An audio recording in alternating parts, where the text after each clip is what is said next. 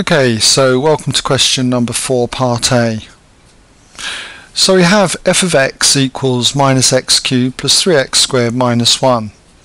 And when it equals 0, it will obviously mean that therefore minus x cubed plus 3x squared minus 1 will equal 0. Now in order to prove the result in part A, what we've got to do is make one of the x's the subject. I get a few clues because I've got the 3 minus x underneath the 1, and that seems to suggest 3 minus x is coming from these first two terms. So what I'm going to do is factorize these first two terms, and also I'm going to swap them round so I get x squared is a common factor, and then I've got a bracket, and then if I look at this term I've got a 3, and then look at the first term I've got minus x. So when that's multiplied out I get 3x squared minus x cubed. So that's those first two terms. So hopefully you can see why I went for this method, because of the 3 minus x. And if I also add 1 now to both sides, it will just leave me with equaling 1. What I'm going to do next is to divide both sides by 3 minus x, and that gives me x squared equals 1 all over 3 minus x. So you can see, I hope that it's shaping up now for the answer, because all I do now is square root both sides. So I therefore have x equals the square root of the 1 over 3 minus x. Okay, and that proves part A. Okay, move on now to part B. So just put that in there.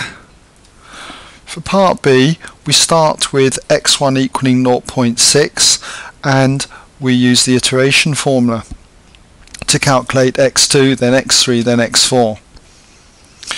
So we know that the iterative formula is xn plus 1, okay, equals the square root of 1 over 3 minus x subscript n there. Let's just rub that bit out there. That's it. Okay, so if we're to calculate x2, what we do is we let n equal 1. So we would have that x2 is equal to the square root then of 1, okay, over 3 minus x1. But we're told that x1 is 0.6, so put 0.6 in there.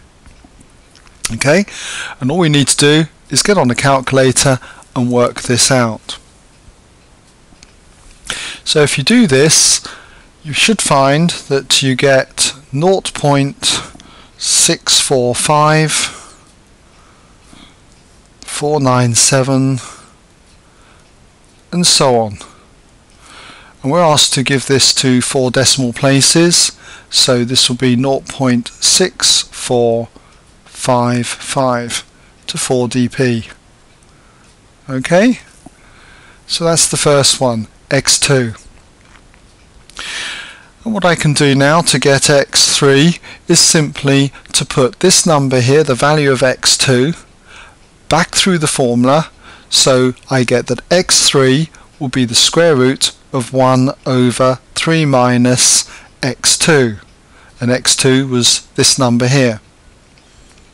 And when I get that, that will give me x3. When I've got that answer, I can feed x3 back through the formula again, and that will give me x4.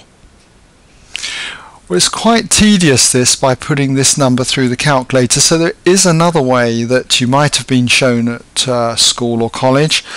If you've got a calculator, one of the ones that has the answer button on it, ANS, what you can do is this. I'll just show you. Okay, I'll put this down on the side here. Start with typing in 0.6 into your calculator. Type 0.6 in and press the answer button, ANS button, okay? And then clear the screen. Then what you have to do is then type into your calculator the formula that you have here. So type in the square root, and then you might have to put brackets around the 1 divided by 3 minus x n. Okay, so just put square root, bracket, 1 divided by, and then 3 minus, and then press the answer key and close the bracket. So it should look something like this on your screen. Go through that again. Just the square root, type in the square root, then bracket, 1, then the division key, divided by, and then another bracket, 3 minus, press the answer key, ANS, and then close the bracket. And then close the bracket once more to complete the square root. Remember, answer was typed in originally as 0.6. So if you now press equals, you should find that you get this number, 0.645497, which rounded up obviously is 0.6455. Now with this, all we need to do is just simply press the equals button again, and it will give us x3. Now I've typed this into my calculator, and if I press equals again, I get 0.651704 and so on. So this answer, correct to 4dp, is going to be 0.6517 to 4dp. Okay, let's just rub that dot out there.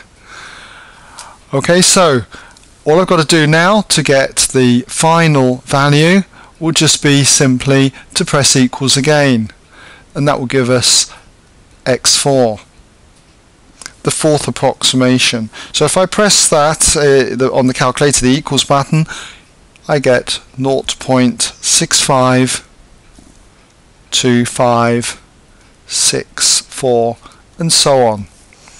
And so that, when it's rounded to 4dp, is 0.6526 to 4dp.